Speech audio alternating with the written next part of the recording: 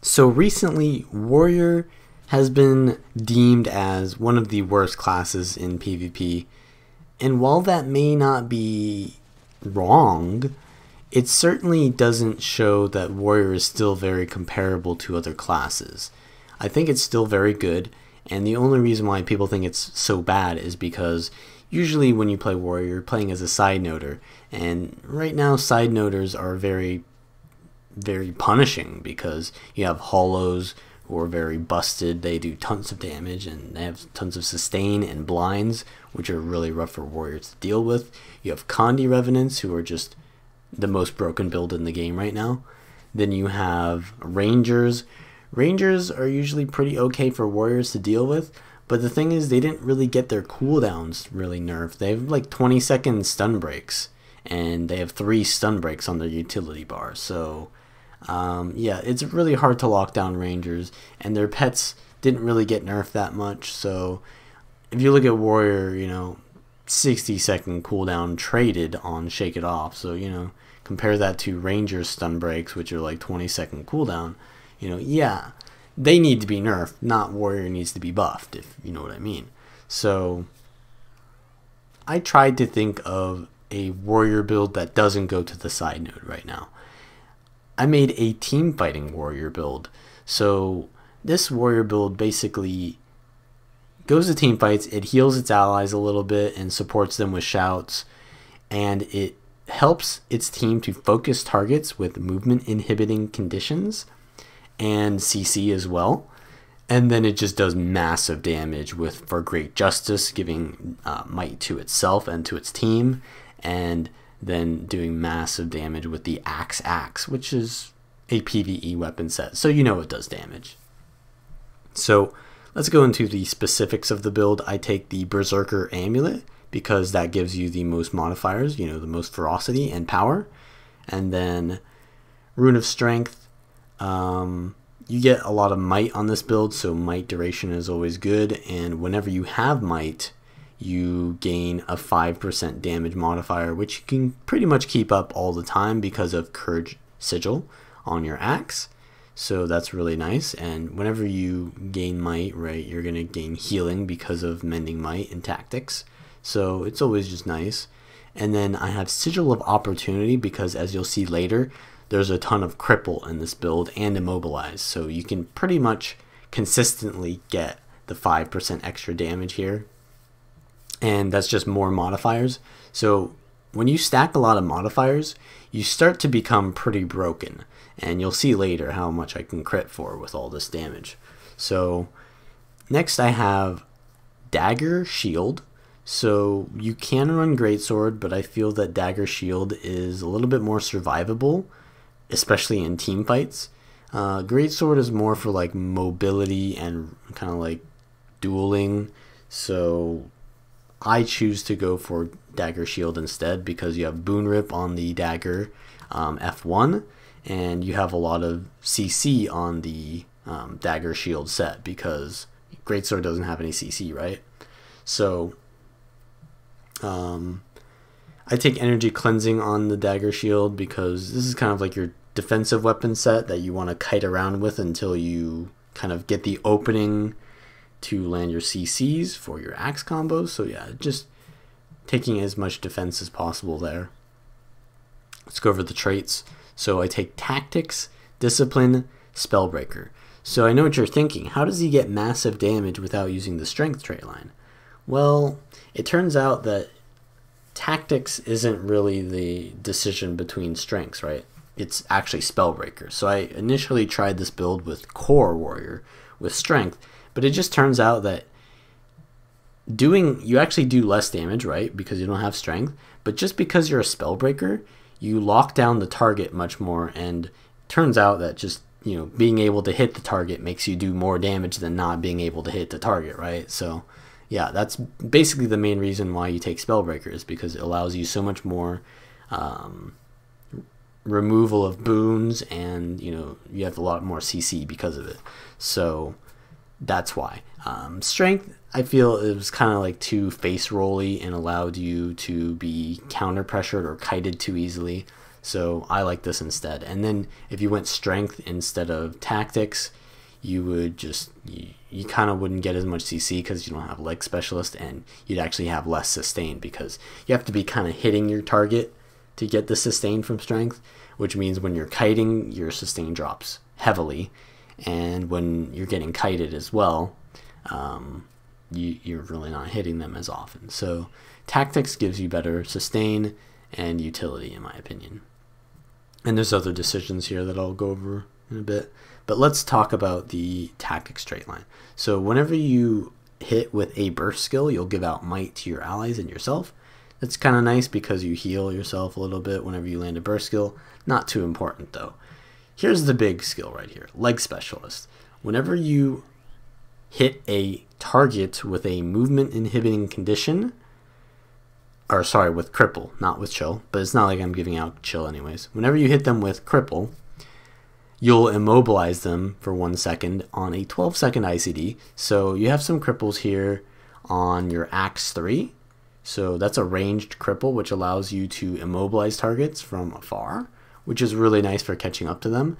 But also, whenever the target has a movement inhibiting condition on them, you do 7% extra damage. So that's just more modifiers. And in a way, this is kind of like better than strength, you know, because if you can keep up your cripples on the target and all of your movement inhibiting conditions, that's a pretty good modifier. So yeah, then you have empowered, which gives you more modifiers for every boon on me. I'm not really getting that many boons from my own build. I get might and fury pretty often, and that's pretty much it. So I don't really get swiftness because I don't have burst mastery. So yeah, it's nice if you're getting supported by someone, but in general, it's just an okay trait. Next, you have Shrug It Off. In combination with Vigorous Shouts, this is kind of nice because it gives you a little bit of healing, and it's a 48-second cooldown, so it's not that long of a cooldown. And what it does is whenever you get one condition on you, it'll trigger and heal you for a little bit, and then it'll actually, it's a stun break, so it's actually kind of like a passive stun break. If it's, you know, the first thing that someone hits you with gives you a condition and CCs you at the same time, so it's kind of useful in some situations. But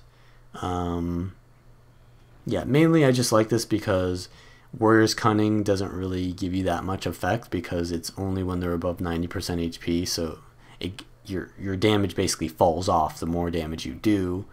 And then Empower Allies can be nice, but it's really only 100 power. I mean, you could take this because you're a team fighter and you want to be giving out might to your allies, but if you think about it, you compare for Great Justice, this gives you, yeah, like 400 power there from 12 might, and you know, 100 power is like, so it's like 3 stacks of might.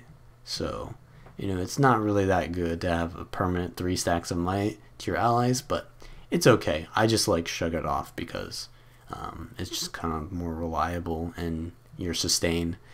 And then obviously whenever you apply might to an ally, not just yourself, you gain healing. So this makes here for Great Justice heal you for quite a bit, because 50 times 12 times however many allies this hits is quite a bit. And then it also heals you and your allies because of Vigorous Shouts, right? So this reduces the recharge on all of your shout abilities, which is nice because for Great Justice is actually a 20-second count recharge, and that means it's pretty spammy, which means you have a lot of burst damage that you can do because you're just going to use for Great Justice whenever you're doing a burst. So it allows you more windows for burst. And then Shake It Off has been heavily nerfed in the cooldown that it has, so having the cooldown reduction trait makes it a little bit more bearable. You know, a 60-second count recharge, it's kind of bearable to use this. So that's tactics. You also gain a little bit of healing power based on your power, so you know, you do have a lot of power with Berserk Ammy. So yeah, let's go on to discipline. So you gain 5 adrenaline every time you weapon swap. This is really important because my build is actually not taking loss aversion, which is kind of what allows a lot of Spellbreakers to maintain their adrenaline. So that's just nice. You're swapping weapons every 5 seconds, so you're gaining half of a burst skill. So that's really nice. Warrior Sprint, whenever you have swiftness, you're going to gain damage increase, but you don't really get swiftness on this build. You can from your allies, but mostly you want it for the movement speed increase. And whenever you use a movement skill, you will remove immobilize. So eviscerate is a leap skill. You don't really have many other leaps on your axe, but most of your leaps are from daggers. So your 2, your shield 4, and your F1 are all leaps. And then you have some rampage skills that are leaps, but you're pretty much already immune to immobilize anyways in rampage.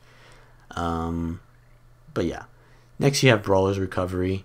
That's just really necessary because you're swapping weapons all the time, and this is a no-brainer, right? You don't take Destruction of the Empowered, right? Even though that's really tempting to take and it gives you a lot of damage, you really need that Condi Cleanse.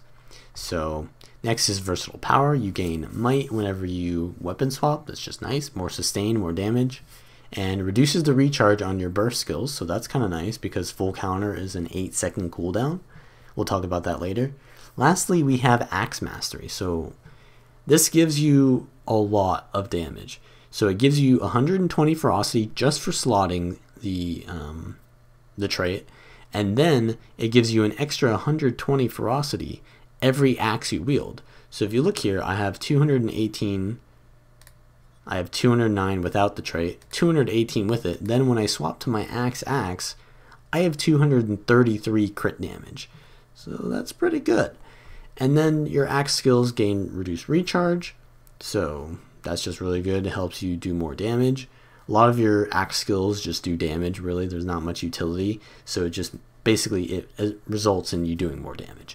And then also, whenever you crit with an axe skill, you'll gain additional adrenaline, which, as I said before, you're not taking loss aversion, so the increased adrenaline gain is nice to make up for that. Next, Spellbreaker.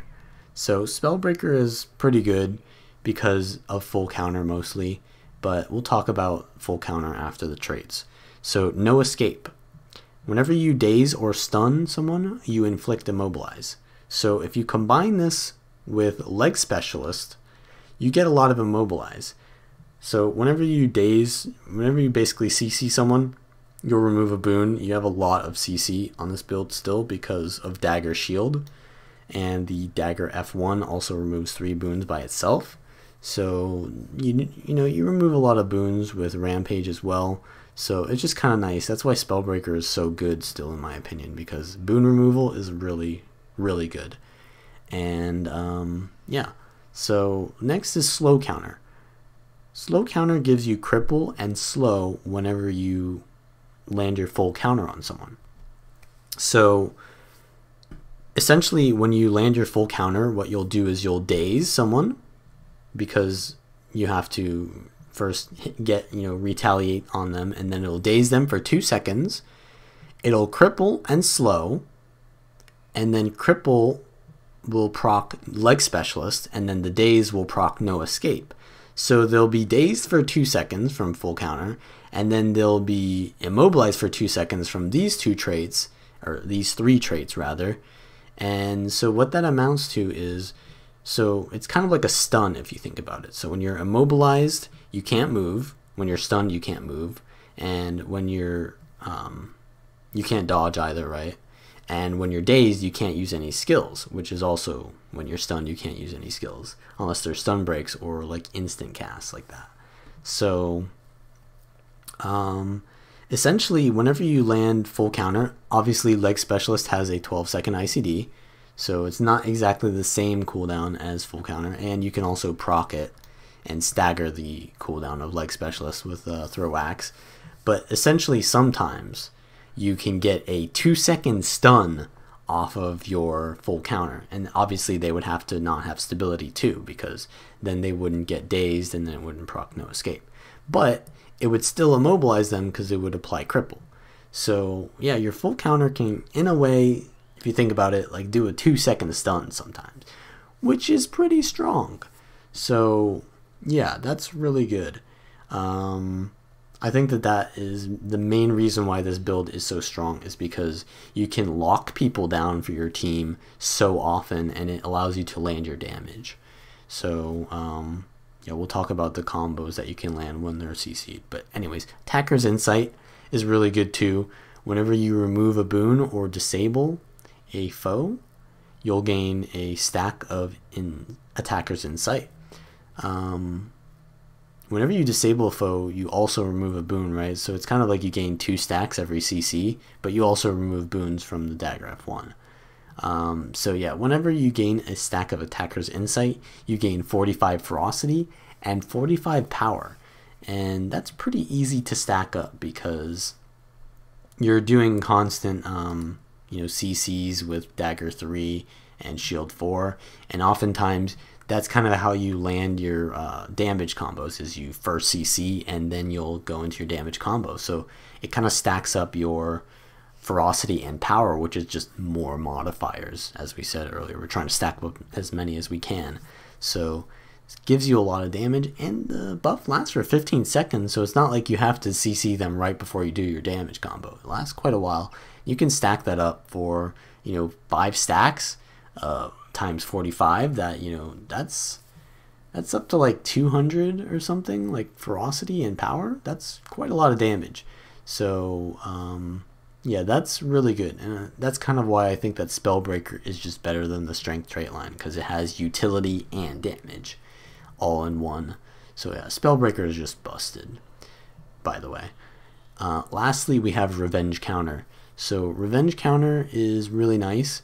Most people have been taking Magebane Tether, but that's more 1v1 oriented. You really need Revenge Counter for team fights because the resistance, first of all, is really good for... it makes up for the fact that you don't have Mending. So most people take Mending with Strength, but we're not Strength, so we don't take Mending because there's no physical trait in there. And the resistance helps make up for that. And also, in team fights, it's really important to have the resistance, because if you get blinded on your full counter, then you don't land the daze, and then you don't land all the other juicy stuff that comes with your full counter. So having resistance on full counter allows you to land your full counter more reliably, which gives you most of your value. And they can still dodge it, right? But then they're using a dodge. And it'll copy conditions on you to foes. So you can copy up to 3 conditions, but you're already giving out Cripple and Slow with your full counter, and Immobilize. So if you copy out 3 conditions that aren't these 3, you can give up to 6 conditions with your full counter. And that's pretty strong. Even if you're not a condition class, giving out that many conditions is really nice for your team, because that's giving out cover condies that the allies are maybe going to waste their condi cleanse on, or you can just have your allies putting other conditions on them that are doing damage, and then you're making it harder for them to cleanse the ones they want to. And just in general, yeah, you're just debilitating the enemy and doing massive presence in team fights. So yeah, Revenge Counter is 100% the team fighting Grandmaster. So that's really important to have. So those are all the traits and stuff. Let's go over the build utilities. So obviously this is a shout synergy build, so I take To the Limit. You could possibly take the natural healing, because that removes conditions. Like as I said, you don't have that much condition cleanse on this build, so natural healing could be good. It removes boons from you, but you're not really getting that many boons, and it's actually 1 second longer cooldown than To the Limit traded, and it heals for a little bit more. Actually, no, To the Limit heals for more because of the shout trait. So yeah, natural healing is probably better for like if you want to be more selfish, because it has Condi Cleanse. But To the Limit is also good because it gives you adrenaline, and as I said before, adrenaline's pretty it's hard to come by sometimes because you don't have loss aversion. But it also gives 100 endurance, which is 2 dodges, and that's in an AoE, so it gives it to your allies. So you're healing your allies for 1,300. You're giving them 2 dodges as well. That's a lot of support for your team to use in team fights. So As I said, this is a team fighting build, so that's what I would use.